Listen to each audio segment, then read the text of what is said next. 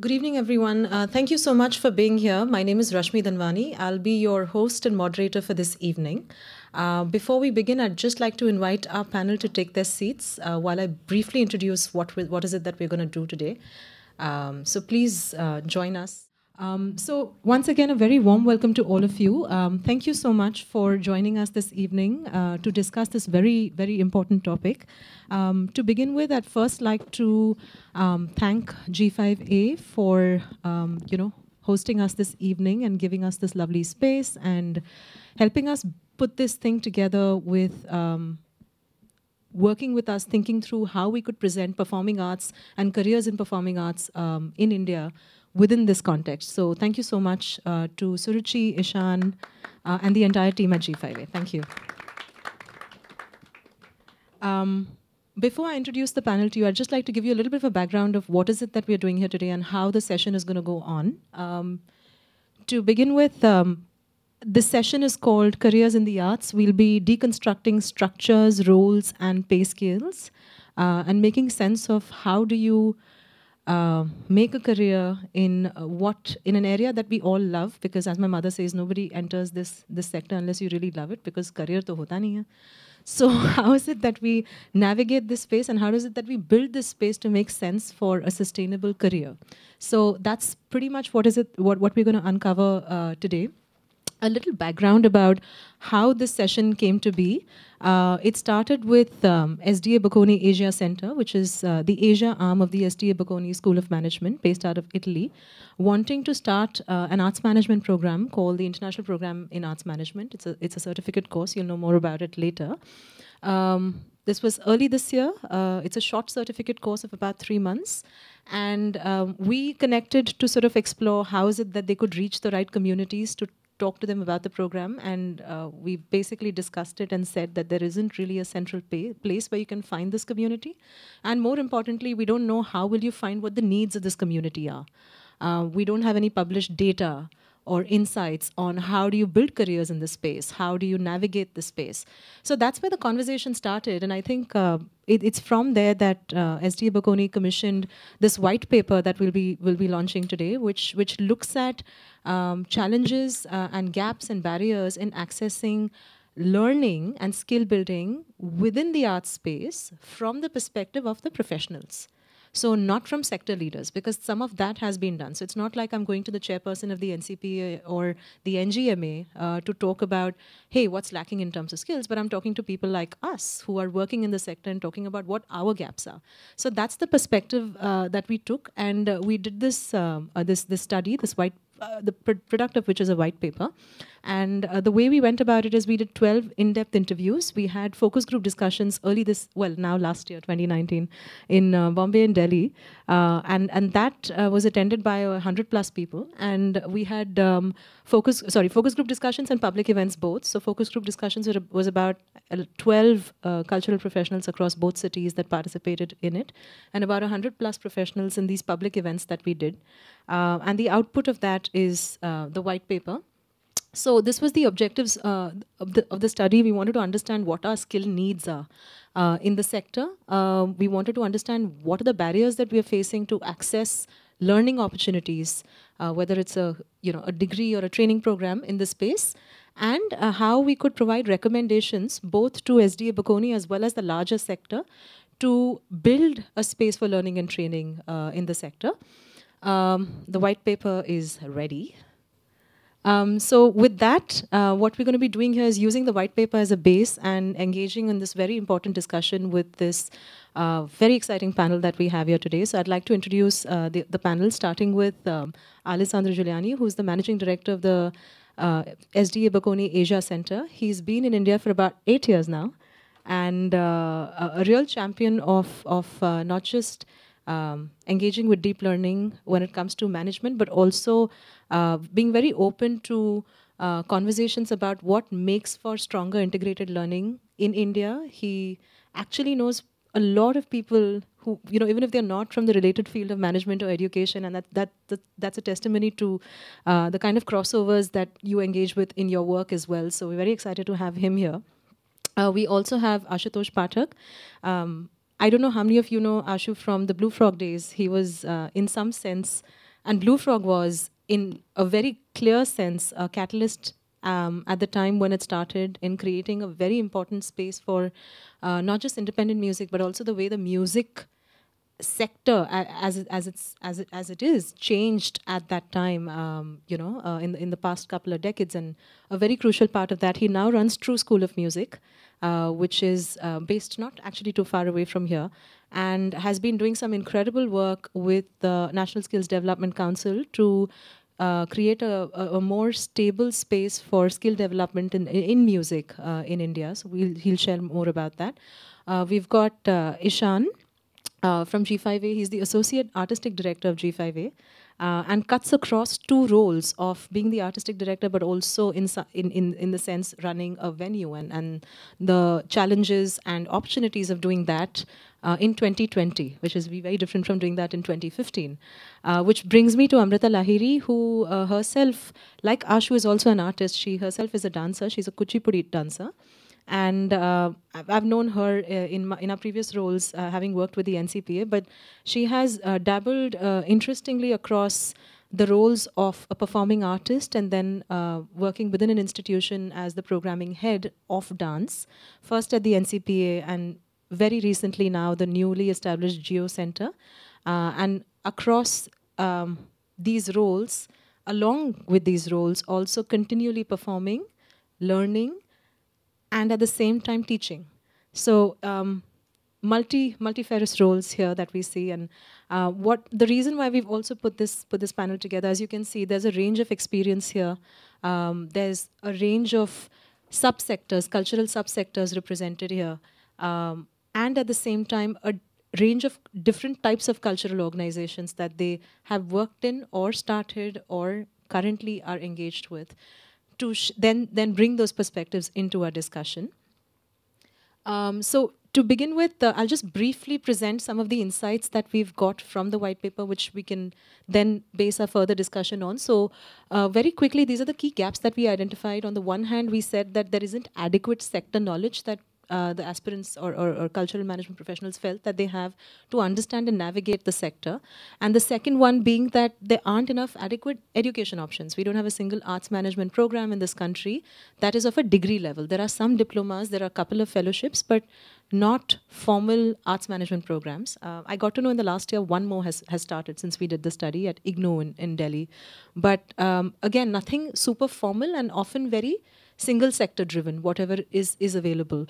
There were specific areas where the respondents identified gaps, which included general management and strategic planning, financial planning and fundraising, marketing and audience development, and technical and production skills. In terms of needs, we looked at three very distinct groups of people we spoke to. One was cultural sector professionals, people who are working in the sector, the other being professionals who are transitioning into the sector or are thinking of transitioning into the culture sector. So for instance, we had someone who was a flight purser, if I'm not mistaken, is now heading marketing for a dance organization. So professionals such as these who want to move into the creative sector. And then, of course, students who are actually studying the arts or pursuing liberal arts programs as well. And you'll get a larger context of the formal space for arts education in this country and what it looks like in the white paper as well. So what their needs are, they ranged from, a real need for having formal processes and, to help them enable to do their work better, which again doesn't exist. Everybody's beginning organizations and roles and just reinventing the wheels because there's no common pool of knowledge that you're able to dip into and work with to build the work that you do. Mentorship and skilling was across. I think everybody felt the need for mentorship, skilling, and guidance. Again, we don't have formal apprenticeship structures that exist within the sector. We just end up joining something for internship and learn from there, but nothing is formalized in that sense. And the wider knowledge and understanding of the cultural sector, which was significantly felt as being a gap and a need. In terms of barriers, what was very clearly evident was that even if I go abroad and do an arts management program or a related degree, how applicable is it in India? Again, because we don't have a formalized sector in that sense, so how do we use that training and come into India and build it? Also, at the same time, when you go and take these programs abroad, there's a lot of money that you have to pay. how do you recoup that as an investment? Is some of the questions that were put down, and value for money in that sense.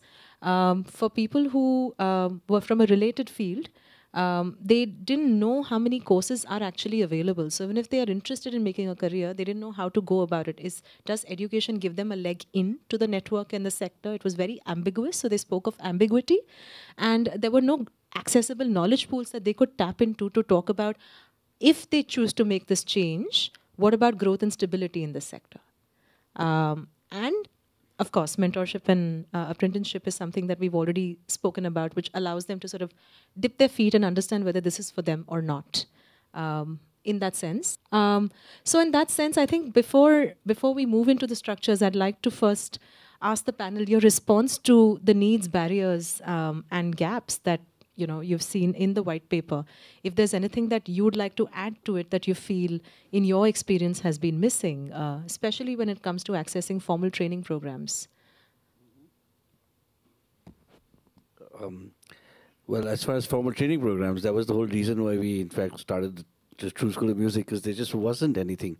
And our industry, I mean, Chandi and me, when we started the school, we came from the business, we came from inside the industry, and we recognized that everyone was, as we mentioned earlier, was kind of just winging it, and people were just trying to figure out how to do it without having any formal knowledge. And the problem was the only thing that was available to people was going abroad, going to Berkeley or something like that.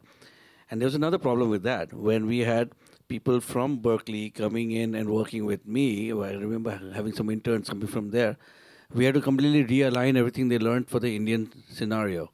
So it wasn't really applicable in certain sense. Of course, music theory and that kind of stuff is applicable, but when you're actually putting it into a work scenario, the whole dynamic is completely different.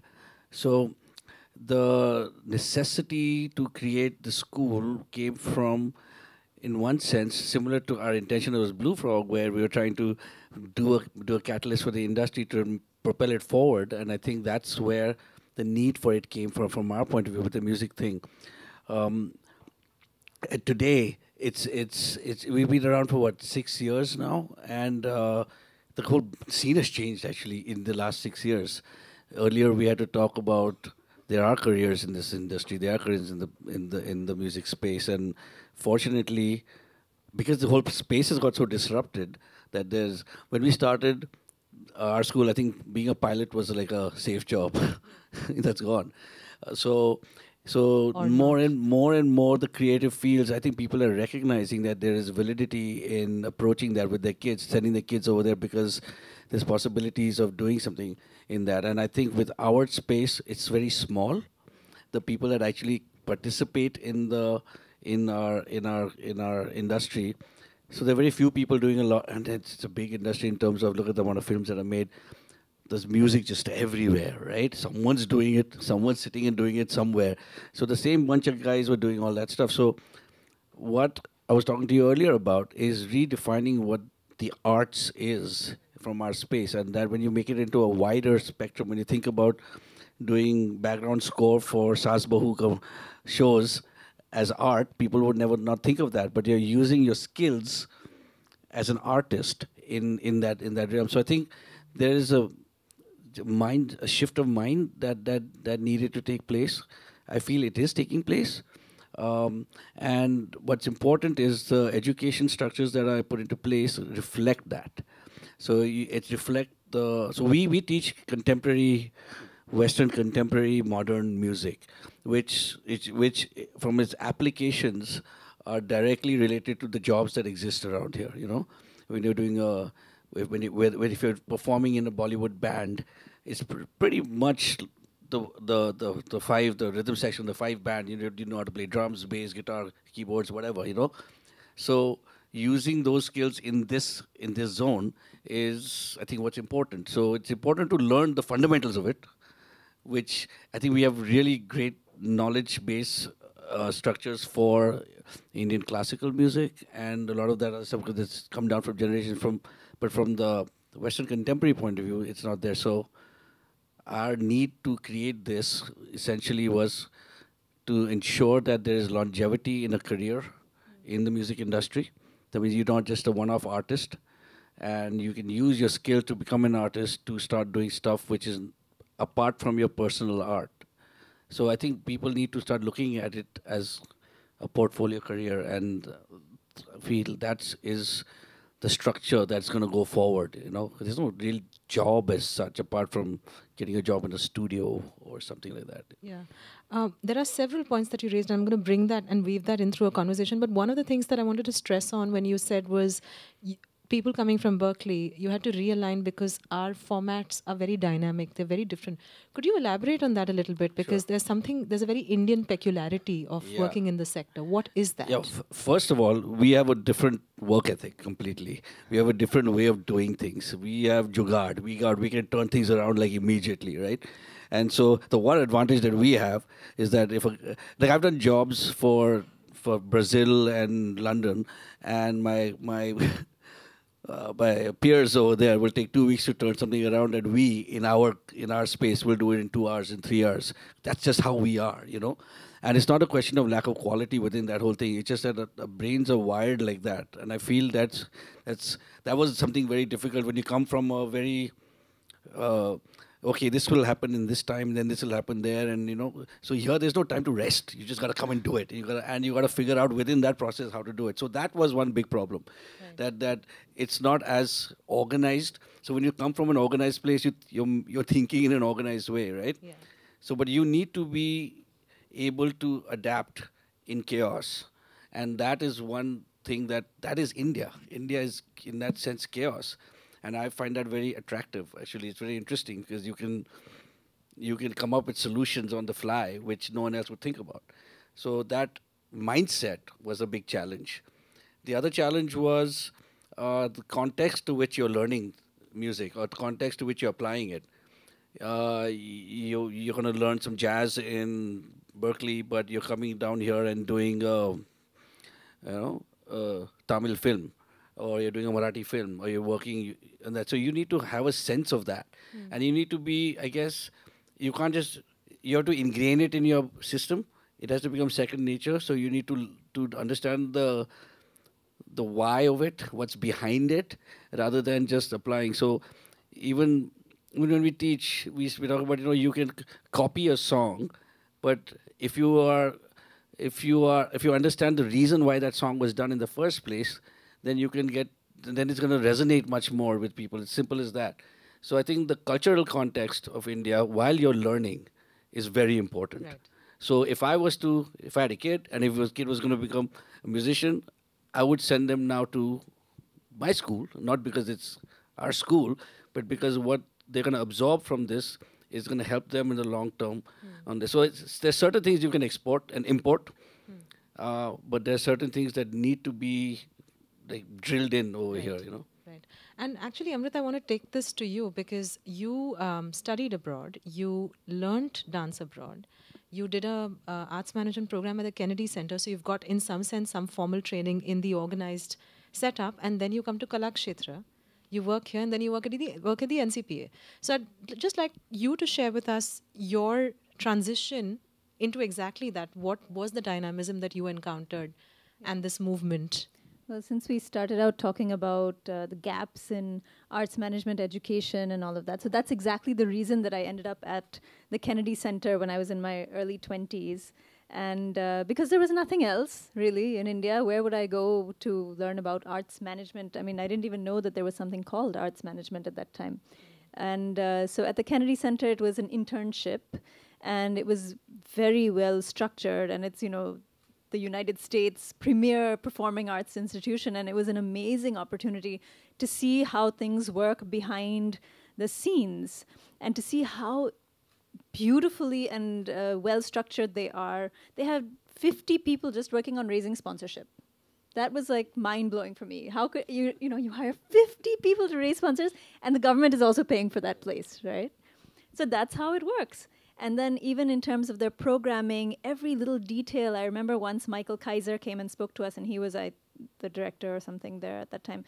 Amazing guy, had a lot of experience in dance, presentation, contemporary dance, presenting big contemporary dance performances. And dance in every Performing Arts Center is the smallest budget, the smallest audiences, the lowest priority anywhere in the world.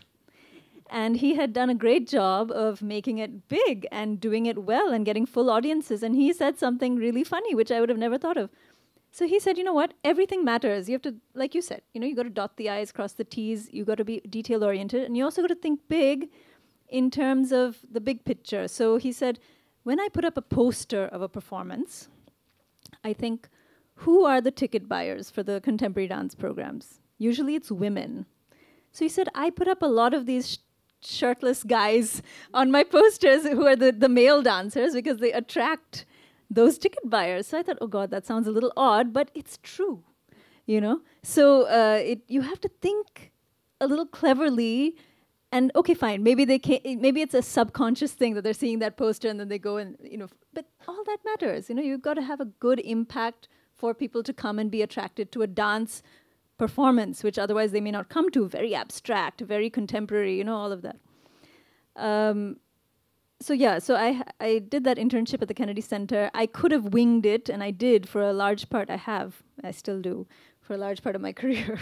But you can only wing it so far. I mean, you can only sort of learn on the job so far because it's a very micro picture. If you really want a big picture of the scene, you cannot do it without getting some sort of arts management degree with great, very intelligent teaching, of course. And yeah, hands-on is, of course, it's very important. But if you get a big picture, it's very beneficial. And then applying all of these things, yeah, I've worked in a lot of organizations in many different parts of the world. So I started from my internship at the Kennedy Center, I went to the American Dance Festival, then to Kalakshetra in Chennai, very conservative, sari, bindi every day.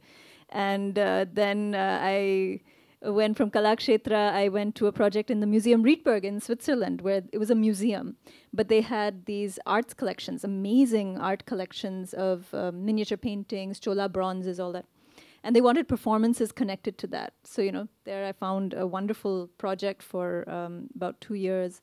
And then from there, came to the NCPA for a few years. And then in Singapore, and now to a new performing arts center, which Reliance is opening, called the Geo World Center, where I'm doing dance programming. So yeah, so having a macro picture is very important, but also knowing your content very well in a field like mine, where you're curating all the time or creating performances and festivals, you have to know your subject really well as well. And the context of having seen what you did from Kennedy Center and applying or not, or changing it, as he was saying, for the Indian context, aside from the sari, what were the mindset? What did you have to restructure within your own headspace and also to align with, also to achieve something here? There's the environment is completely different. So in India, firstly, you're dealing with even the content, right? You're dealing with so many hundreds of years of artistic material, I mean, in a sense. And you can't even categorize. How can you say something is really classical or contemporary when they overlap? How can you say something is dance and theater when they overlap? Or music and dance, they overlap. There's so much overlap. This is not the case in the West, so content is different. Sponsorship, oh my God, that's a whole subject in itself, right? Because there the government is funding it, 50 people are sitting and raising sponsors. Philanthropy for the arts is very common in the US, so that's something they really work on, and they get that. People leave money in their will for Kennedy Center, right? Yeah. Who's doing that here? Not many people. And Ishan is laughing. Yeah. And then, of course, the planning. So at the Kennedy Center, you'll see that they're planning 3 years in advance.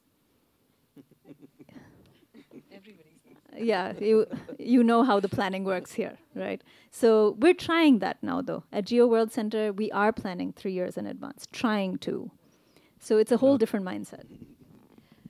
Actually, to you in particular, Ishan, because we've been talking about this is an independent space, and you are trying to do something different, and you're not looking, or you are looking at existing models, but you're trying to relook at or rebuild that model here. So if you could share a little bit about, from just running a space perspective, what is it that you have in terms of knowledge pools that you've dipped into? What are your needs, your barriers, particularly in terms of skills that would really help, but also in direct response to these two things that we've just spoken about. One is how different our context is, and how difficult it is to raise the money that you do need to build work here? Yeah, sure. It's a lot of things. I guess just looking at it just from a space point of view, I think that's something that we do our best not to reinvent the wheel. You know, it's something that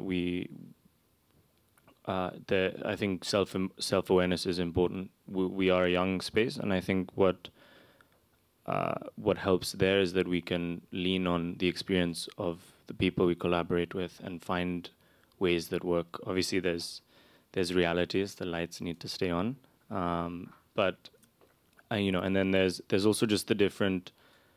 I think the contexts are very different in from a national and international thing context. Just to connect, what they were saying is that I think people value the spaces in other countries a lot more than they value them here.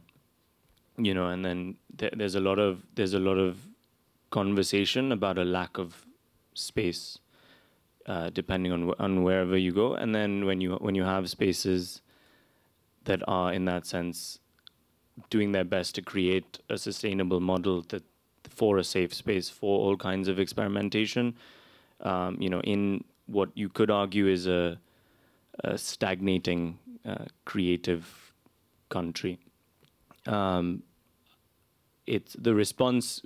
I mean, you'd be surprised at sort of the lukewarm response, because I think there's always this notion that the space is taken care of, right? I'm the artist, and I'm bringing you this thing, and I'm doing you this favor, which in many cases they are. But I think it's a push and pull kind of conversation that I think is getting better. We notice it in different the different sections and the different sort of genres that we work with. You know, with theater, there is a model that we try and where all collaborators are sort of considered, represented. You know, in different. In other sort of practices, it's not exactly the same. And then, you know, we try and be as flexible as possible. You know, as Ashu was saying, that flexibility and sort of willingness to just do the work is really important. And just going back to, I guess, the barriers and gaps, I think what is present right now is you can be an artist, right? That's something that even then is like a long shot, that people aren't necessarily convinced that how will you sustain and how will you create a career. But I think what is in there is the idea of arts management as a career. I think that that's something that's just sort of happens to people, right? That they're like, oh, you know, I have 3 friends that I think are great musicians. I want to be a part of this thing. And I'm good at like dealing with people. I did my MBA. I can sort of figure shit out, and like I'll be their manager. And then sort of from there it grows, and then you work with different venues, you know, and so on. So I think what's really sort of exciting is arts management is something that people are looking towards and creating structure. So I think that's something that, you know, we've seen definitely a lot of different people working at an art space, also, you know, hiring for an art space. Because I guess we'll discuss it later with the transversal skills. But when people come in for marketing, they're just like, oh, this is my job, right? Whereas it's actually super interweaved. And sometimes that shift is a little difficult for people to adjust to. Yeah, but as you said, this sort of, you know, I've got 3 friends and they play in a band. I'd like to, you know, manage them, and that's how pretty much one of the biggest music festivals started, right, in this country. And I just want to take that, Alessandro, to you. You know, talking to you about Jugaad. You know, I was just about to comment Ashu's Jugaad, because it's one of the things that is most exciting and most disturbing also when you come to India, and which we understand very well because we have as Italian. Well, first of all, I allow myself to speak as an Indian. So when I criticize India, it's because I feel like India. I want to say that. And I've been here 8 years because I just love and feel it my country. But in Italy, we do have what we call the arte d'arrangiarsi, is exactly the same thing as the Jugad. And sometimes, yeah, we're extremely similar, and that's why it's relatively easy to find yourself at home for us here. But what sometimes disturbs a little bit, and there comes a little bit of management in arts, but not only in arts, is that Jugad many times is, I give the definition as a patch that stays there forever. Okay. And I think it's extremely interesting and exciting to be in India because of this approach, because India is just skipping stages of development, so anything can be carved and created. You can disrupt a sector, a job in 1 month. So that is extremely interesting. On the other hand, as we were saying, some kind of structuring around arts at large is extremely important for it to become self-sustainable, and which is the big problem in India. Sometimes when I buy a ticket for a performance, I say, is this really the price of the ticket? But if you raise the prices, then nobody comes. Okay, so all this has to change and will change. We see it's changing, and again, I think Italy is extremely similar to India. With some 10 years, we started the process some tens of years earlier. So I see now in India happening exactly what was happening in Italy when I was young. Okay, where you didn't have access to the monuments, you had to jump the spikes to go and see a monument, things like that. And what is extremely exciting in what we do at the Asia Center of SDA Bocconi is that we have a lot of mixing of international programs with Indian students. The IPE, the International Program in Arts Management, is one of these, where we bring some 15 students from US, Canada, Colombia, and Europe, and we form the class with them. That helps a lot in both senses. Okay, as you were saying, the Americans to be a little bit more flexible and more quick. The Indians to understand that some programming or other things.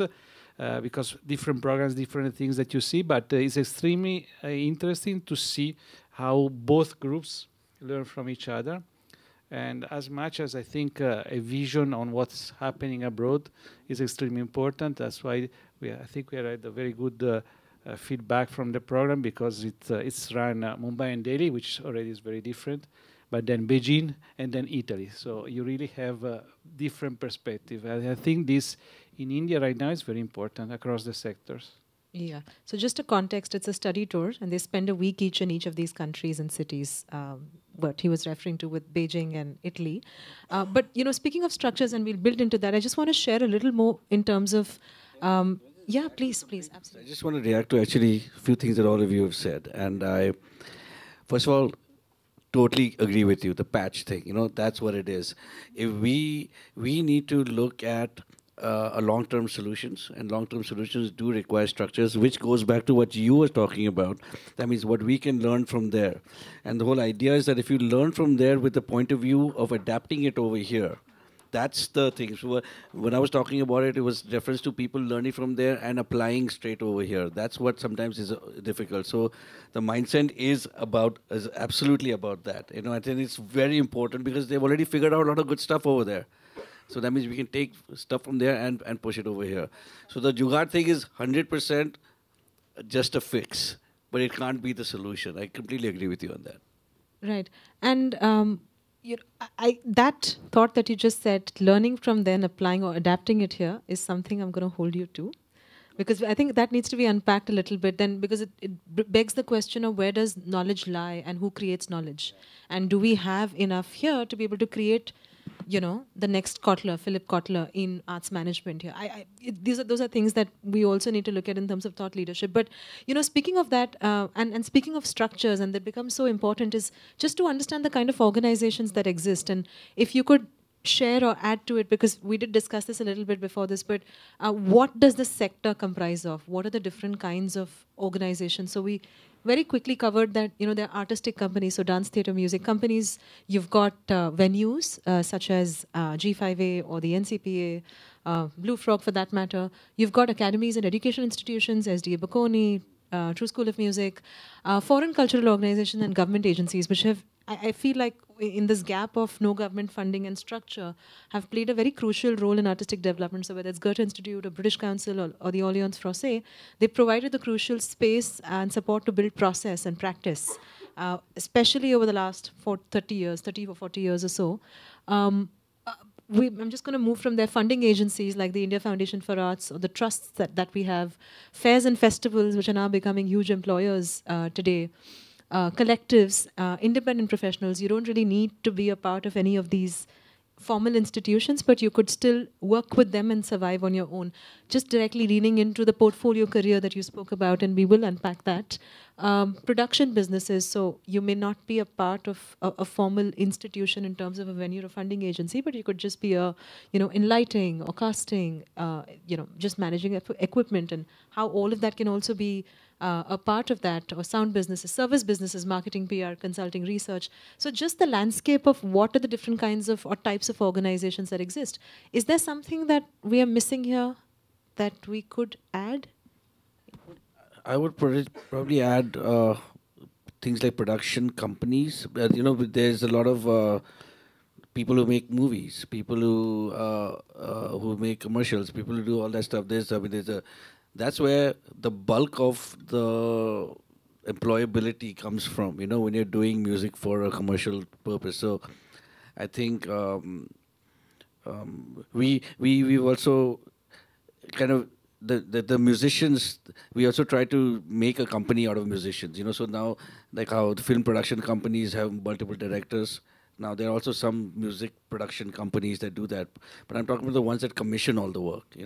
The film producers, actually. The film business is huge. So for us, that's a very important part of where we're sending our students.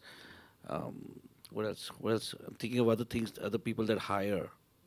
So, and that would be different from these production businesses, because that clearly is a content making space. Yeah, this is content making spaces. So Sure. anything that is a content making company. Right. Yeah. And when you spoke about, I think one other thing that earlier we were discussing, sort of collectives and bands in that case, very clearly, which doesn't really fall into the dance music theatre company space. That's still different. Yeah. So that's, And there are new content making opportunities that are happening right now. I mean, this whole podcast thing is taking up. So it's suddenly a new bunch of people are doing these podcasts, and actually what's happened is a lot of the film production guys are getting into audio podcasting. I know Audible got a lot of these film standard. I mean, I was wondering why, but they got this. They wanted to start with Bollywood and to blah blah blah, all that stuff, but with any content creators, I would say we should look at that, from a not purely artistic point of view, from a commercial point of view. right. That. And that clearly doesn't fit in here. So thank you so much for that. That's just sort of adds like content creators and businesses for that matter as well. So where would you put something like, say, a culture machine? Content creators, yeah? Okay, great. Okay. Yeah, absolutely. That falls into that. Agencies, Yeah. advertising agencies, even some platforms, the Hotstar. It's those are the guys. Sometimes they're doing, a lot of these guys are doing in-house content creation. But I think that's you. But you hit the nail on the head with the content creation part of it, and a lot of these things also are. It's really interesting from our sound point of view, because you can create different scenarios around. If I've done a song, that song is being used in a film, but then I can perform that song. So then and then within that song, all the singer is famous for that song, and then they can do other shows. You know what I mean? So it leads to a lot of other avenues, that one idea of that song. So I think, and those are like event management companies and stuff like that, right? The corporates then get involved. So actually, if you look at it from that point of view, I mean, we are talking to The companies now that used to hire agencies, used to hire production companies, the companies themselves, like Hindustan Lever, have set up their own, they hire us directly. What's weird now is that when I'm doing a job for a commercial, I used to get paid from a film producer. The director will get me, and I will work with their producer who will pay me, who the agency will pay them, and the company will pay them. It's changing now. Now the companies themselves are paying me directly. So they've become now content creators as such, you know. So if you look at multiple mediums, just from live to digital to, I mean, it's a lot, you know. So there's a lot of the digital space. There's a lot of content creation. Okay, thanks. Thank you for that. And just to then also dive a little bit into what are these categories, you know, because you spoke about more commercial. So the private, public, mixed, and not-for-profit, and I'll just break that up further. So we sort of slotted public and not-for-profit together, looking at what could be a public institution. So a government-aided or a run institution would be a public institution. And the not-for-profit would be a charitable trust, foundation, or a Section 8 not-for-profit, Section 25 or Section 8 not-for-profit company. And then a private and mixed would be, private would be more for-profit, the more commercial, as you said, and mixed would be a public-private partnership, or for that matter, even someone with a larger foreign stake into the work. So just curious, if you were to categorize the organizations that you worked with, could you perhaps share either your organization, where would it fit in, or examples of organizations where? Yeah, the NCP is not-for-profit. Not-for-profit, yeah. And where would Geo center? Because the corporate art foundations are a huge employer base now. Yeah, I can't really discuss it too much because we haven't opened. We open in October. Oh no, let's look at okay, fair enough. Let's look at let's say a Piramal Art Foundation, or aren't you all also? Isn't it also not for profit? But it operates in a corporate setup.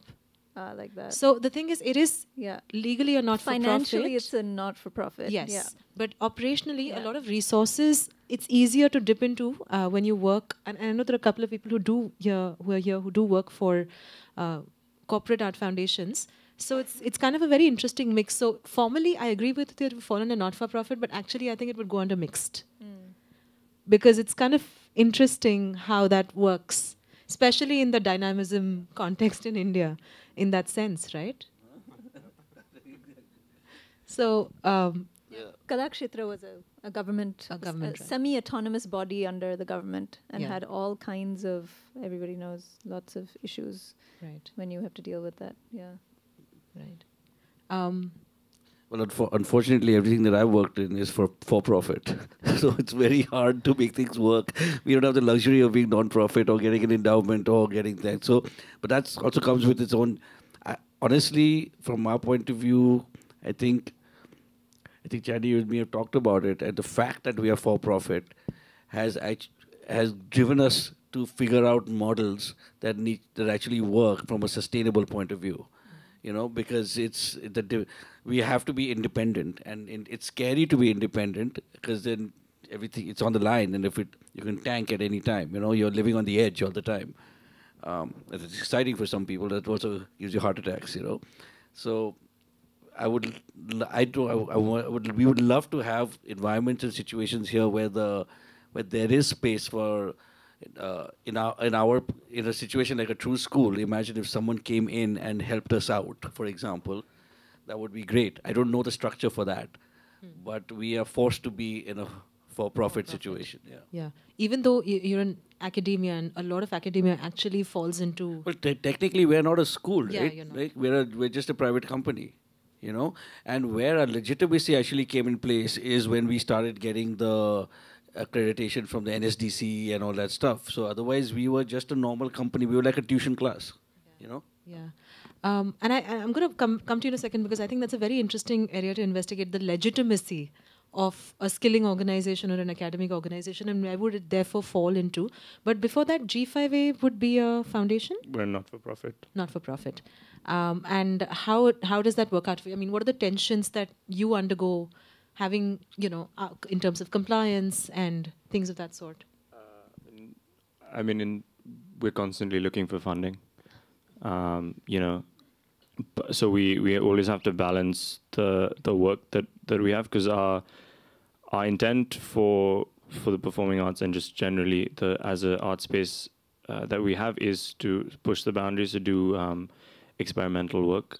So going back to your comment about the ticket price, that's something that, you know, if it goes up by even 50 rupees, it's, you know, you probably you'll see a massive dip in audience, and also it's just the kind of work that we showcase isn't something that everyone is ready for, in the sense that you know, it's not always easy going stuff that you can like come have a beer, like chill out, like it's like a breezy concert and then go out and then that's it. You know, like some of the things just, it really takes while they're not long performances, they really have a larger impact on you in that sense. So that's also just, you know, people are like, oh, I've been working, I'm tired, I don't want to deal with this stuff. So I think that's something that we'll always have to balance and find visionary funders and stuff. So I think, I mean, we're sort of working as like we still need to make money. So just because we're a not-for-profit doesn't mean we don't need to make money, right? That's a especially with no public funding and yeah. In terms of compliance, what about? I mean, because I know that it's far harder to now get an FCRA certificate and correct, which we do have. Oh, you do have. Okay, that's great. But you've not had any issues with compliance in general. No, we've been pretty solid. I'm also not the guy to ask for those things. So I just want to reiterate that the importance of places like this, because there has to be a situation where you're not giving into the commercial pressure of creating something that works. Because the reason why we are doing this, because the things that work are the things that have become most popular, right? We need to get other things more popular, and you need something like this to make those other things more popular.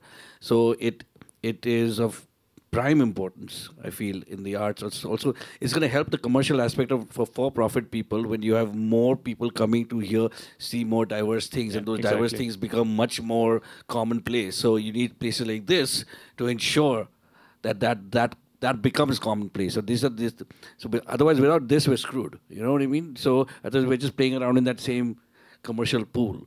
And then within that commercial pool, you're trying to create something innovative where it doesn't work, or then pressure, money is there. But you also, like, the risks you're willing to take are far fewer. Yeah. Right, because you're like, I know this formula works for me, and if I tweak it a little bit, that'll work. But if I do this, then it's, you know, I don't know. Yeah. And the thing is that it's, you go as far as saying, I don't know whether it'll work, to say no. Like, it's not even... Well, I'll tell you about blueFROG.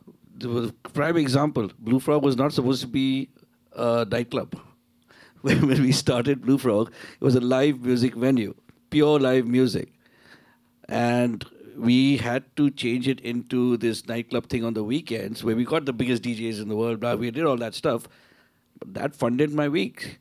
Because on a Tuesday, and we had like 150 people on an average on a Tuesday, which is not bad. But that was not doing that. So we had to find that compromise, because it's a for-profit thing, that we had to do that. And then we tried to be the best in that aspect of it. But the fact is that, honestly, when we started it, we really did not want to do DJs, okay? But we had to. And then I learned a lot more, because I thought DJs are what? They just play some CDs and stuff like that. So I had that mentality.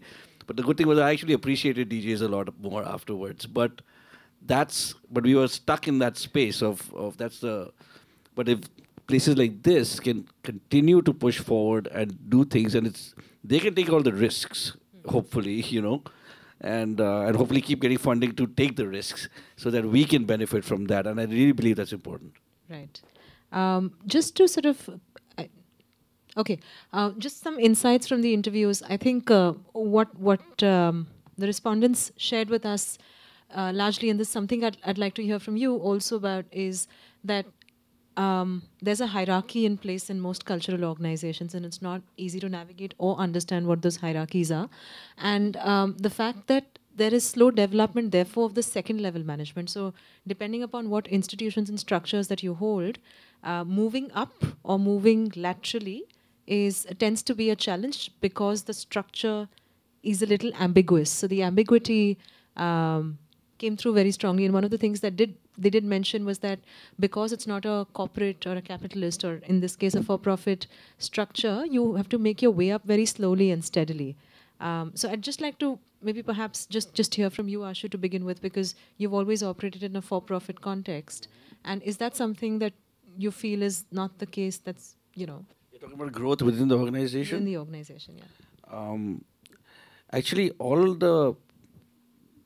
in fact, all the stuff that we've done, the people who've gotten, well, we've actually, let me put it this way, when we were told to hire some very big people, we kind of hired them and we pretty much fired them. But the people that really worked their way up are the juniors who imbibed the culture. And what happened is that they became, the importance of their roles were defined by what they contributed to the whole thing. So it was a little, so our organizations have always been a little flat, and they've been very person-centric, you know. And that's how our organizations actually evolved, and the things that we started doing. If you look at blueFROG, I remember having a programming meeting. This was the first time there was just someone who programmed. You know, I mean, before that, I didn't know that it was a job that no one had done before. So we had someone who come and program stuff. So it kind of formalized something that was never done before. It sounds silly to say that, but actually in India and Bombay there wasn't, because we are programming 320 shows a year. So every day there's a gig, everything. So we went into that zone, you know. So that called for that people having to figure it out, and we saw growth by a lot of personal innovation. And I think there was a lot of entrepreneurial qualities within the organization that led to people, their growth. And I think then growth comes from taking the organization to different places. So it's a little bit like it's a little different from a very corporate structure, right? It's a little amorphous. So, and I think that's because of the environment, because we're kind of figuring it out for the first time. With TSM also, we're really figuring it out for the first time. No one's ever done these things before. That's a challenge, and it's exciting, but we don't know. Your visibility is very low, you know. We can plan 5 years ahead, but honestly, 6 months later, we don't know what's going to happen, you know, truth be told. Yeah. So I think it's very individual-centric and it's very personality-led right now, Right. rather than structure-led. So that's kind of interesting, right? Because I remember that's some of the issues that we also face in the more, well, not-for-profit arts organizations, where it tends to be personality-led as opposed to structure-led. So I'd love to hear from you on that. And I'm, again, going into, these trigger questions that we were talking about, which is, are these structures clear enough? Yeah. So, or not? my advice to anybody who wants to enter arts management, a young person, would be to try to get in as close to the position of your dreams as you can. So don't aim low and think, oh, no, I should start from here and then I'll slowly grow up. No. Start and aim and try to get in at the top, because and do what it takes to train and get into that role, because there isn't, you don't move so much vertically, laterally. No, there's a shortage of staff. And once you're in that role, everybody's working so hard and so quickly that there isn't even time for, taking time out like the corporates do and, oh, let me now change my skill and train and all. No, you'll miss 100 shows and and so nobody's going to give you that flexibility to try to get in as high as you can. And the other thing is that now I see a big change, because now that I'm with this new center, it is a very corporate way of working, and I'm enjoying that very much. It's a totally new way of working for me.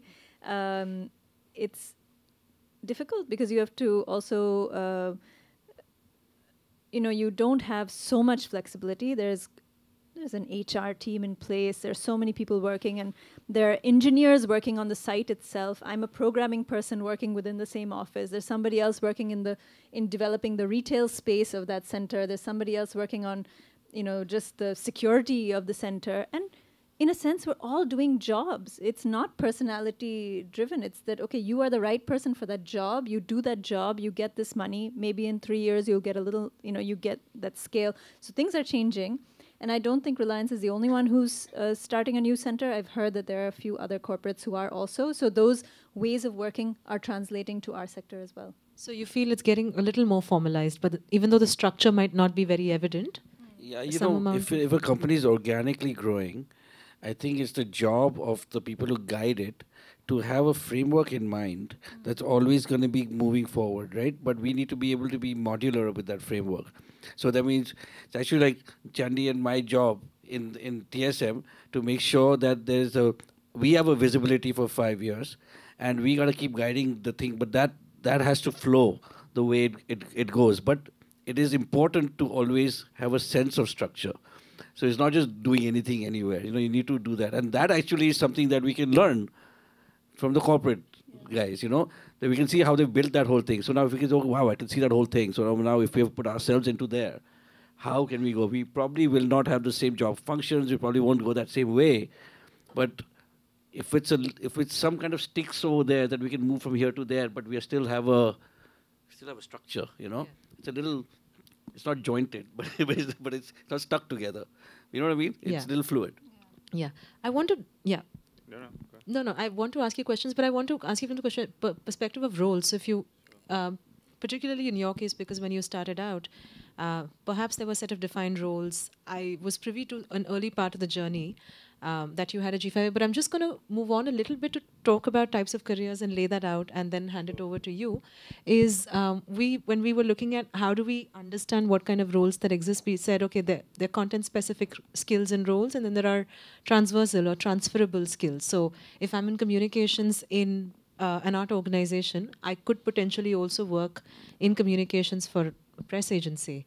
So these are skills that you could transfer, and that's where marketing, communications, events management, HRM, administration, production, all of that sort of falls into. But the content-specific skills are the ones that once you are in it, you get deeper, and the lateral movement perhaps is not very wide in that sense. So as a performer in dance, you could move into dance programming and perhaps writing and research, but maybe not into production unless you really want to do lighting and production. I mean, it won't be a natural, organic movement into that. Or for that matter, you know, when you're choreographing and you're in music direction, you could work in allied roles, but not too much maneuvering and movement around it. So we just sort of looked at these two broad categories of the types of roles or skills that you require. So this was some of the insights that came from the study where we were told that the degrees are very different from the ground realities. I think we've very much covered that earlier on in the session. And how do you apply that to the Indian context becomes a challenge. But one thing that everybody spoke about is how they've had to wing it on the job, and that also very closely pointed to the fact that we don't have mentorship and skill and networking kind of spaces for us to even understand how to navigate these roles and these skills and the growth paths. And so I just wanted to, you know, ask you, Ishan, the first question here is that you are, like I said, you know, staggering across two roles. One is giving the artistic direction, but also, you know, in some sense, holding and running the venue. How would you look at growth path in what is one is essentially a creative or a content-based role, and the other being a more transversal or management-based role? I mean, I think you have to try and make time for both, because one will always, like, they'll always push against each other. You know, and I mean, in terms of growth, like, it really depends on what you're what your ambitions are, right? Because, you know, I think as from a, like, organization point of view, whatever G5A might be ambitious about and looking forward to achieving versus what the geo world will be looking to do. You know, while we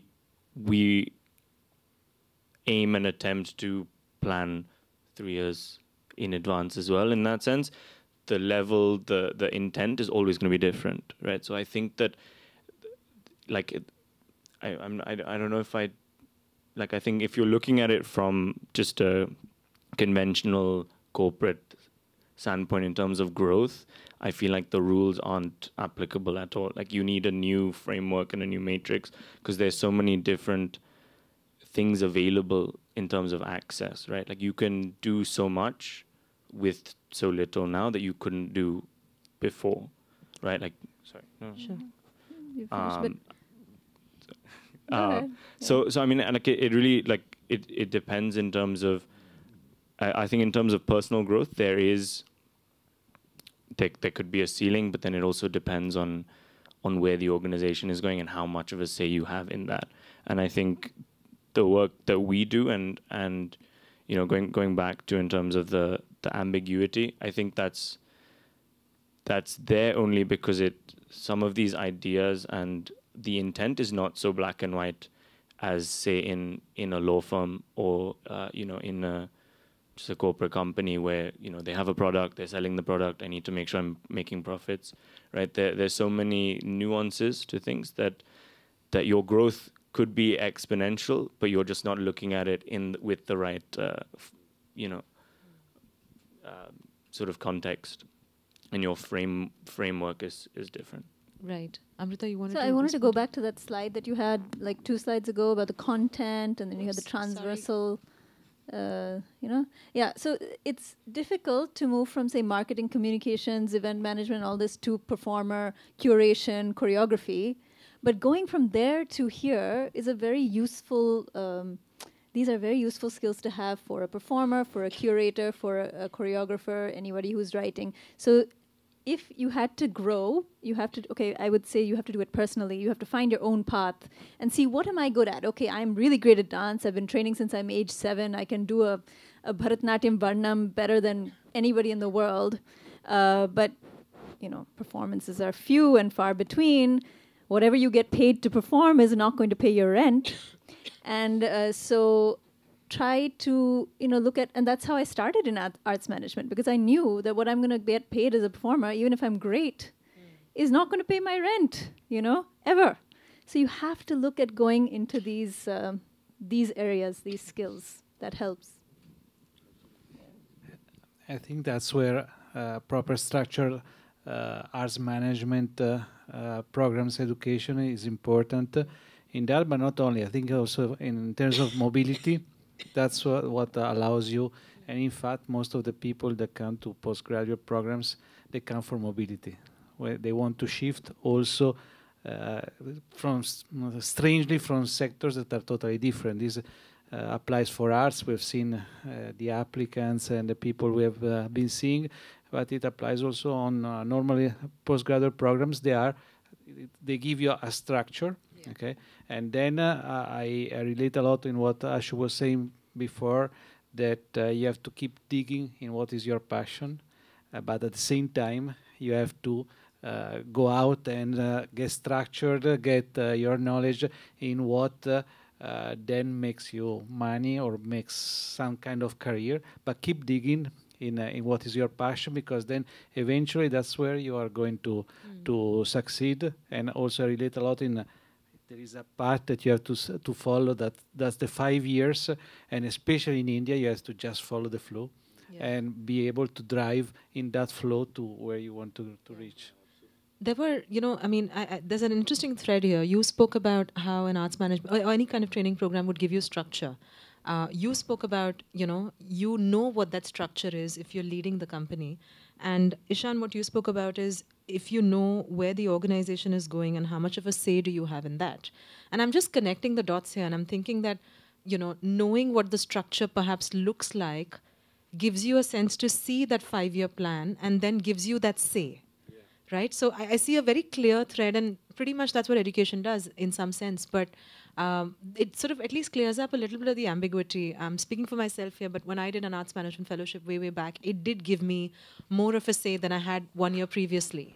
So it does give you some sense to navigate. But at the same time, what is it that you can take out of a program aside from the structure? Is there anything else that it could potentially give Well, you? for sure, depending on the program, it's different perspectives, as we were saying, because you travel, because of the people. In fact, in postgraduate programs, the most important thing is always your peers, because they're very interactive, and where you learn the most from your peers rather than from the faculty itself. So for sure that. I want to say something I forgot about. Sorry. But also peer learning in a risk-free environment. And I think when you learn on the job, you're learning with the risk. And that makes a difference in how you're learning, in some sense, on the job even, or how you're growing for that matter. You know, this whole idea of moving from one thing to the other is fundamental for us in the music space. We teach our kids to be, our students to be musicpreneurs. I said, no matter what it is. See, we are very practical. We want to be practical at school. If you don't earn money, you're not going to stay a musician. So figure out a way to do it. And and and it's really annoying because people want to be artists and they don't want to be businessmen. So it doesn't work that way anymore. You know, it just doesn't. Any artist who's doing well actually is a business person. You know, actually. So don't fall into the trap that I'm just going to sit and make art and things. Someone else is going to do this work for me. That's bullshit. You have to figure this out on your own. So that means you learn you have your skills, you have your core skills, you have your ancillary skills. You never know. Like I'll just give you an example. I was talking to them about when you compose a song. There are like 5 to 7 careers within that process of composing a song.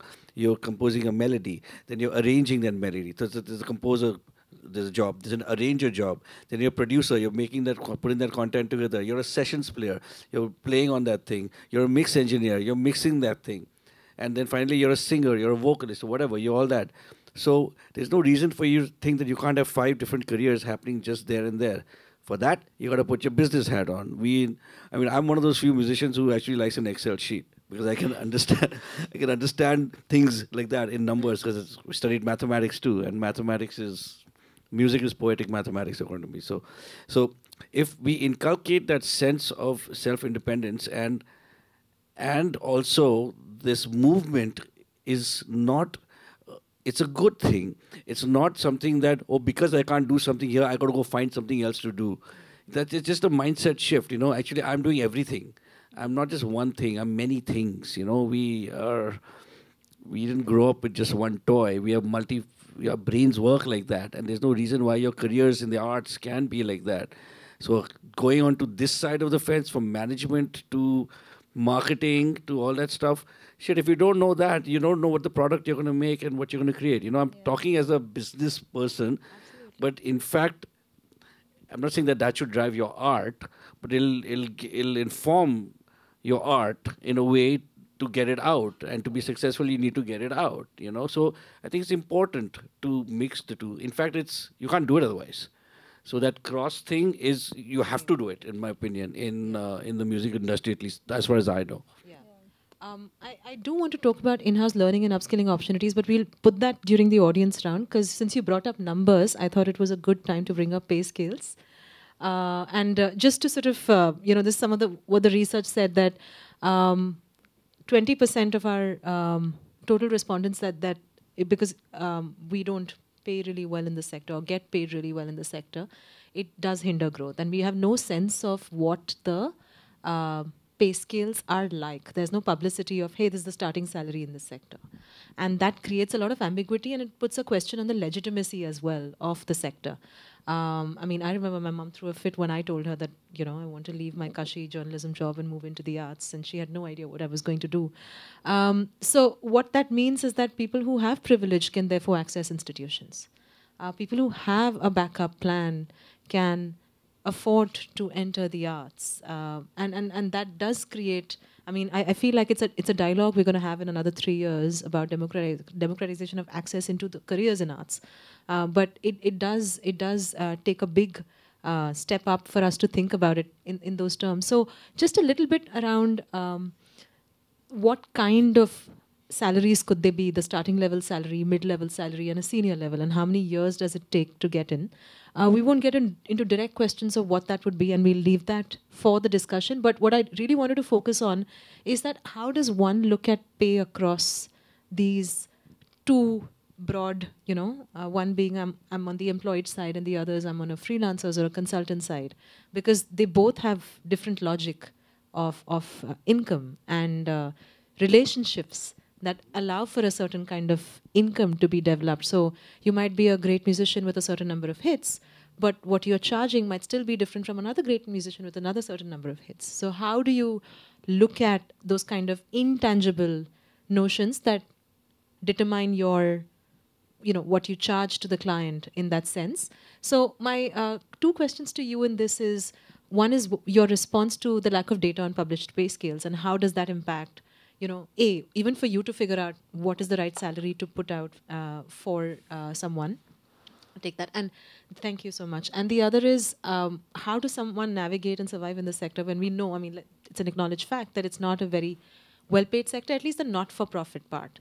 The for-profit, it's a bit of a struggle to get into, but once you do, boom, like it's another universe altogether. So we'd love to hear from you on those perspectives on survival and pay. As musicians go, we have, like I said earlier, it's a pretty small industry. There are about 2,000, I think 2,200 composers in the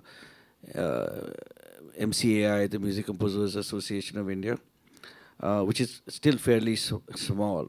When we are getting a job, you kind of know what you can charge in one sense because it's very market driven, right? The guys who are successful make a lot of money, okay?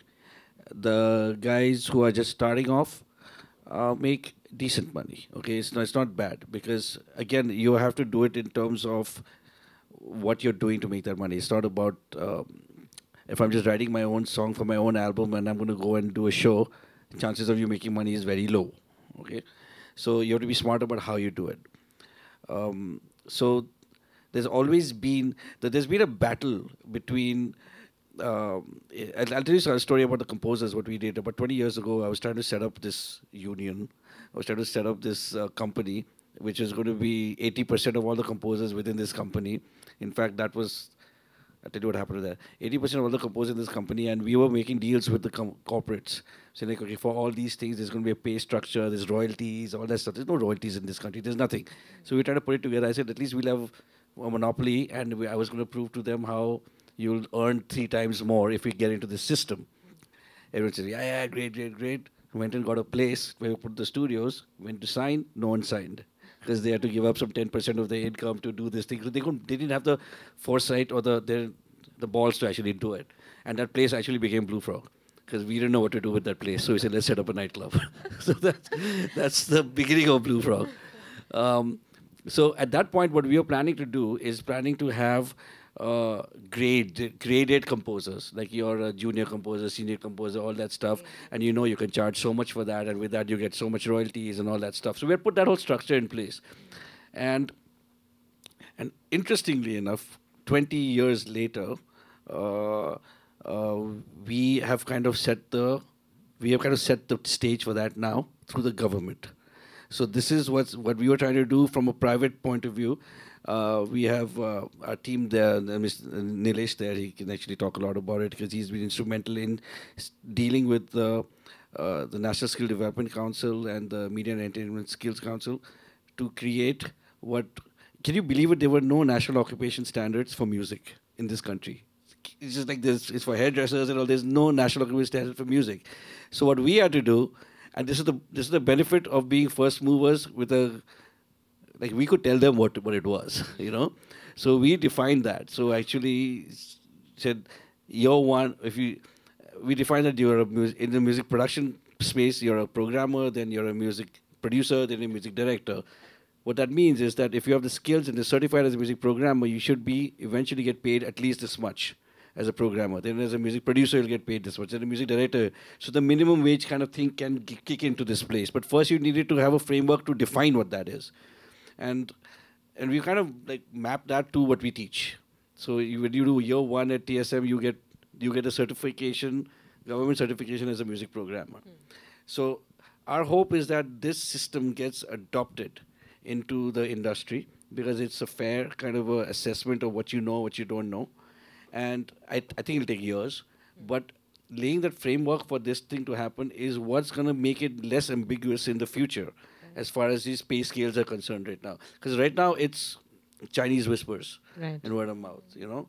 So that's, I'll tell you another thing. There are companies, I don't know how much of this I should be saying, but there are companies that have made lists, that have made categories for certain composers and what they will pay them. So it's an unsaid rule that if you're in that category, that's what you're going to get paid from that company, right? And so, in fact, it's because they know that that composer's work is going to work better for all that stuff. So there is unsaid structures in our industry, but there's no obvious direct one. And congratulations on pulling that off. I think it's taken 20 years and one venue which started and shut down. But congratulations on putting that up. That's amazing. Thank you. And actually, anyone in the arts field, if you, Mr. Nilesh Thomas there, who is part of our team, is very instrumental in setting this whole thing up. And he's been there, hung out with them, got this whole thing done. And I felt really positive from what he was coming back with, then so this thing can happen in other places, but I think we'll see the benefits of this in many years to come. Yeah, I wanted to sort of throw it open to you because you have worked as a consultant as well, so negotiating that with a prospective client, or in your case when you're paying different vendors, how is it that you negotiate this? What are the best practices? What would your advice be to someone who's trying to navigate the more freelance, especially in the managerial context, as opposed to the artistic context? That will also be really helpful. Yeah, like Ashu said, it's like Chinese whisper. So we have an idea of what people get paid, but we don't really know. I don't think anybody comes into the arts looking for money. So we all come into it because we love the arts. This is not a place where we try to make money. But that being said, becoming independent financially and becoming self-sufficient financially is very important for all of us, and especially important for, I think, for women. And so I'm very happy that I can do that. But if I had to support my children, pay their school fees, and support them in any other way, I wouldn't be able to do that on my salary. I can support myself, but let's be honest, I can't support a family on that salary. So this is what the pay looks like in arts management right now, and hopefully it'll change. But that being said, also I'm a consultant, so I don't spend all my time in the office, in which case maybe I would be able to support a family. But I spend part of my time in the office and part of my time performing. Now in performing dance, the range of honorariums that I've gotten paid is like incredible. So if you're abroad, it can be anything between $2,000 to $10,000. If you're here, it can be anything between 25,000 rupees to 5 lakhs. So where is the standard? So I think it's high time that we had something, and it's amazing what you've done. I think maybe you can translate that for us to dance. But maybe you can translate that. I wish you could translate that. Yeah, we need to translate that. And you were asking about how we negotiate contracts. So for dancers, there is a rough idea in I have an idea of the field and how much people generally get paid. Then you look at also the number of performers who are coming. So obviously, if a troupe is coming with 15 dancers, you won't pay them the same amount as somebody who's coming with 6. If somebody's a performer who's very well known and has been performing, for 35 years, it's not the same as somebody who's a junior. So these are the rough parameters. It's very hard to, put markings on that. Ishan, would you like to? Sure. That's his question. We have a bar outside. I can chat about it. No. So I think it's something that's so difficult but so necessary, just because there's always that other opportunity outside of the arts. From a financial point of view, there will always be more sort of tantalizing in that sense. And so it's I think we do our best to make sure, we always strive to improve and stuff. So it's, if we're not perfect in that sense, but we do our best that the people that we work with, at least in our team, feel a sense of comfort and security, because I think that once they have that, then it allows them the freedom to do the work, and they're not concerned about, like, how do I have these many days off, this thing, and I think it's we're not there yet. In an ideal world, we would have had that before we started, but I think just the way we grew organically, also, it was, it used to be like 5 people, and now if you count everything and like every team member, it's closer to 50. So it's a lot of people to account for and make sure, so I mean, I think that that's where it begins, and then we sort of look out to the different collaborators that we work with, and I think that they, every theater group or artist that we've worked with has felt that, that when they come and work with us here, it is slightly different.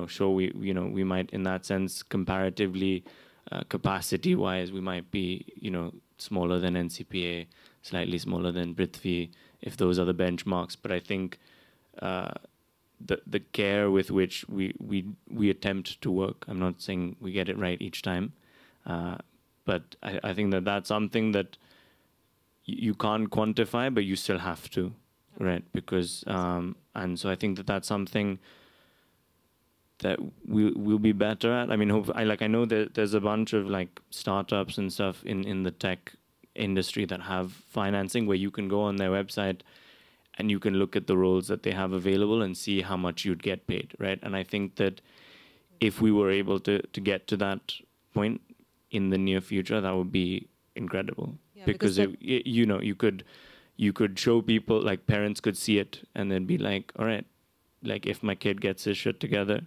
and is able, like can do this work, then like I don't have to worry about it. And partly loops back into standardization. Yeah, absolutely. And I think this is where that sort of like structure really helps, because you can lean on that when there is the other ambiguity which is inevitable.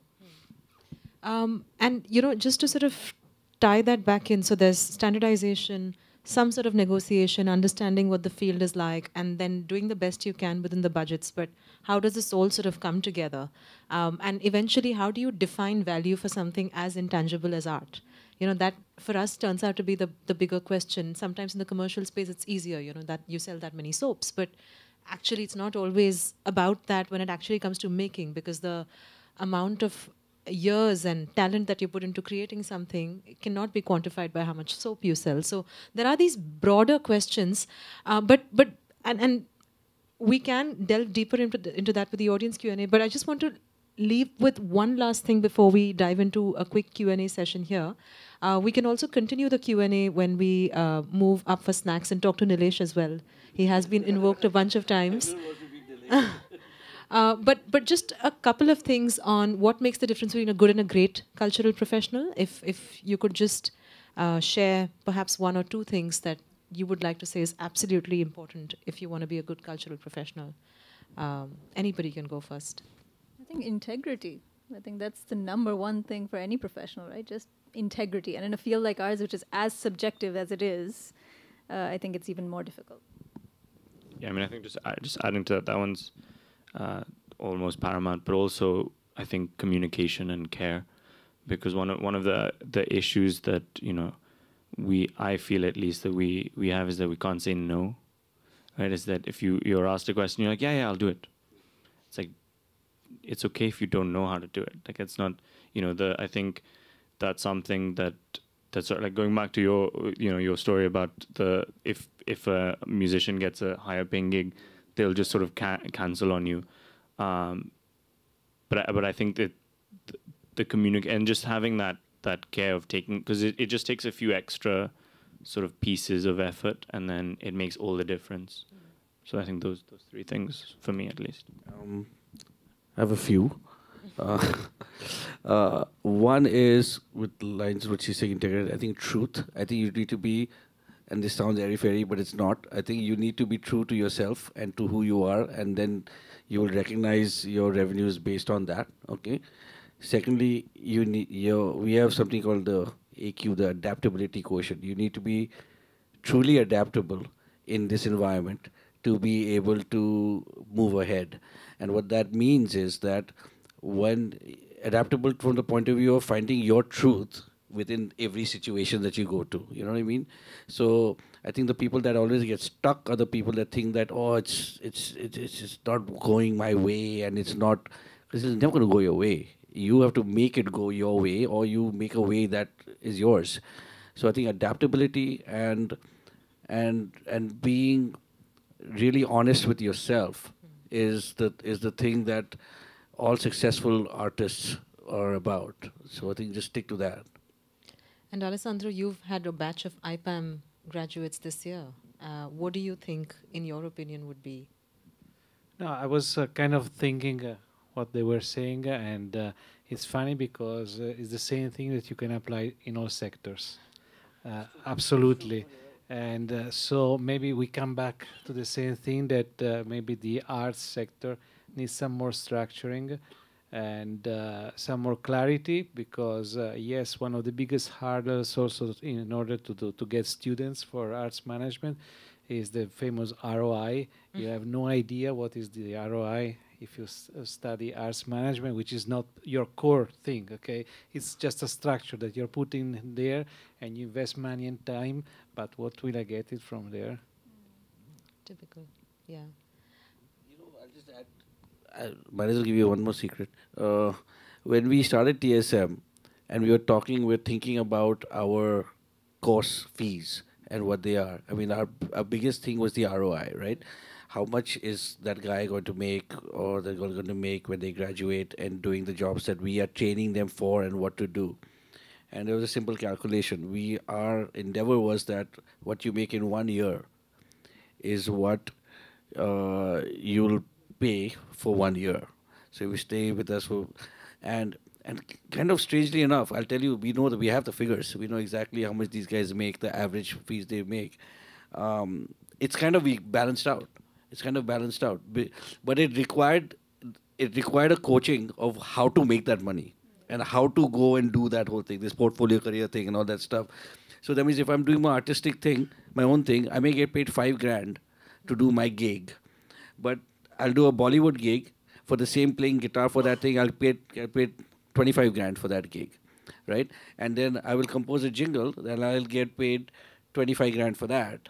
And then I'll session. So on an average, these kids are making like 60 grand, what 60 to 70 grand a month, graduating from TSM, where the annual fees are about 4.5 lakhs. So I think it's really important for especially schools and things like that to think about that ROI. I think he hit the nail on the head, because every parent is thinking about that. Everyone is thinking about what is this going to happen, and this kid has to make it on their own. How much the parents not going to keep funding this thing forever, and we keep telling all the parents and the kids, just think about this: is you got to pay them back.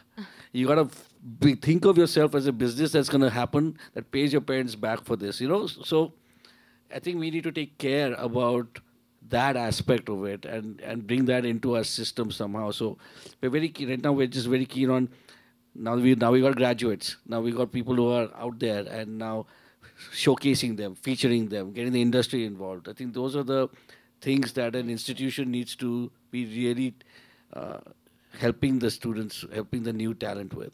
Mindful of, yeah. We'll throw it open for questions. So if we have questions right now. Hi, so I have to say, Rashmi, this has been extremely rewarding and I think a very important thing to acknowledge and to discuss. So thank you for that.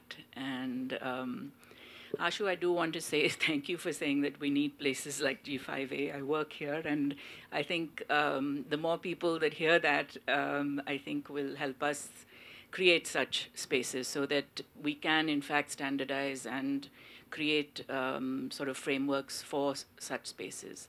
What I did want to, or what I'm wondering about is, how do you balance the fact of bringing structure, bringing, in that sense, the possibility of standardization, and yet retain the creative sort of vision and values? Because I know that the reason at G5A we've been able to do a wide range of things, from ideologically, politically, sort of very left of center, to art forms that have been, as Ishan was saying earlier, really cutting edge and create almost discomfort in audiences. How do you ensure that the space will permit that and the safety for that kind of work and that kind of creativity, with having the kind of structure that we do obviously need? That's for me. And then when we talk about pay scales and we talk about just what people want from this, I, of course, come from a different generation. So what I believe still, because we don't have philanthropy and patronage as a well-built sort of system in India, I feel that the arts really, as you started with, anyone in the arts really comes with that love and passion. And if I were to think of really figuring a structure for keeping my team and staff in position, rather than worrying about how I'm going to actually get the best new work to present here, how does one sort of balance all of this? So it's really a question, the question I'm asking is, how does one balance the need for autonomy and maintaining your political, ideological sort of, I guess, aspirations, and then also creating a climate and an ecosystem that supports it? You can be a structured organization with a very alternative kind of programming, right? I mean, with a very left of center programming, but be very structured in terms of how you market the work, how you raise funds, how you... Yeah. I mean, obviously, I don't mean structural in that sense. I just mean in terms of getting support from an industry that would... So if you, what I mean to say is, where does your funding come from? It's one thing to have the structure on paper. Where does the funding come from to support that structure? I would want to have a team of 50 as well, to do fundraising, but where is that money going to come from? And once that money comes, does it permit you autonomy? This is like, I've been in this twice now. Having a venue, when we started blueFROG and then we started the quarter, which I just shut down. I just shut down the quarter in April, and the quarter was set up, and I'll tell you what worked and what didn't work over there. The quarter was set up as a small space to keep the flame of live music alive. Okay, so that was our whole concept of doing it, and jazz-oriented stuff. In our school we've got this amazing faculty from all over the world, and they're these jazz musicians and stuff, and we wanted a place for them to play, and so it was open for 2 years almost. Yeah, 2 years. It was small. So the problem with it being small is that I couldn't get any sponsorship because it was too small for sponsorship. And then that means the people had to actually be loyal fans and wanting to come and pay. Now what's interesting is that, I was just telling him about this, the ticket sales paid for the artists for the first time. And blueFROG, when we started it, it subsidized it. And blueFROG, because of the size of blueFROG, it was easy for us to. I mean, we were doing about 4.5 crores of sponsorship a year at a point of time. Just like all the booze companies, everyone coming in and doing all that stuff, because of the kind of programming we were doing and the space that we were. At the quarter, I got 0. I didn't get a single person. And I was like just shocked. Obviously, I realize now that the ROI wasn't there for them. But what we then had to do is to create niche audiences for specific properties. And that started working really well. So we started this retro night property or whatever, or the tributes property. So people started coming for that. So we used to do tributes to like sounds of Cuba, sounds of Brazil. So people that were interested in that. So I got my 60 people, 70 people there, and then I had this variable pricing thing, right? So then at the end of it, if you're closer to the gate, you pay $2,000 for a ticket to sit into this in quarter the size of this place. So that worked. But what was a challenge for me was to do the F&B part of it. And then you had an F&B partner that did not work out, and I got stuck with it, and I don't know how to do this F&B thing. But if that F&B thing worked, then that thing would have worked. So on that scale, I don't know the answer to this, because I'm just saying that the certain models, all I could think of was like creating fan bases and audiences that dedicated and really passionate. So, like if in a space like this, if I knew that every third Thursday there was something that I just loved and I just wanted to come for that, and shit, I'll pay $2,000 for that, right? So you got to Indie Music Thursday. in India. So I mean, just if there's and then you can get completely different sections of people. But I got my Thursday, I got my Tuesday, I got my thing like that. So you can vary the whole experience in this space. But I think it's about niche targeting and getting and be really like be best buddies with your with the people who want to come and see that thing. So again, you need influencers of that aspect of that thing, and people always adhere to something they know. I know that it's in a genre, it's in a zone that I like, and you need to convince them of that. Then you get the loyal fans, but it's hard. It takes forever. Also, it's tough. This was much more interesting, but much more hands-on. Mine was a bit more academic in terms of structure. We mean tools. Okay, then it's your own creativity and sensibility that once you're given all the tools, the different formats that have worked abroad, have not worked. Once you have that embedded in you, then it's we do teach tools, and we do teach normally in all the programs how to unstructure, how to innovate. So the most important part of the programs is exactly this: the interactive, disruptive, innovative. Once you're given the tools.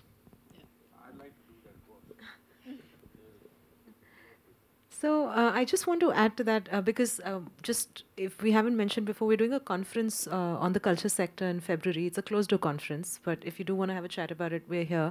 And actually, the closing day of the conference is going to be here on the 7th of Feb with Laldeed. So we have our conference delegates that are going to be here, and there'll be some tickets on sale. That's a hard sell. But the reason why I'm mentioning that is because that conference exactly puts these questions at the heart of it, right? How do we look at the culture sector? Because what you are talking about is much bigger than you as a small organization. When I say small, I don't mean that in any with any disrespect. What I mean is just one organization. It could be the NCPA or the TSM. It's small because it's one among many, and we don't have a sense of how to operate as a collective to build what we do further. For which you need any kind of policy or structure which is more macro, which we don't have. Whatever exists is fragmented, so you've got a design policy, but you don't really have a culture policy. You have a film industry, but there's no other recognized industry within the larger creative sector that we have. So what are the frameworks? There is no policy, there is no framework, and there is no attempt to come together as a collective. Even when attempts are made, they turn to blueFROG. You know, so basically what happened with that narrative. So I think the third thing is what is your impetus as that small person or institution within the larger structure to figure out working together as a collective and coming together to build the sector. Third, that is not really happening. And the fourth is, I'm not saying that one is responsible for the other, just this is status quo, this is what is in existence. The fourth is, which is what will strengthen your position, is having access to information, resources, data, none of which we have. I mean, we often talk about it, right? When we first started talking, we were like, can we please do this white paper? Because we don't have verifiable scientific research to support our instinct. We have nothing to say, take to the government or to decision makers to go and say, hey, this is important because this helps with employment or this helps with, just general well-being of the society. So how do you therefore build advocacy for the work you do? So I would broadly look at these four areas, because actually everybody, if you look at it, if you take a step back, as Ashu said and as Alessandro said, we're doing really well.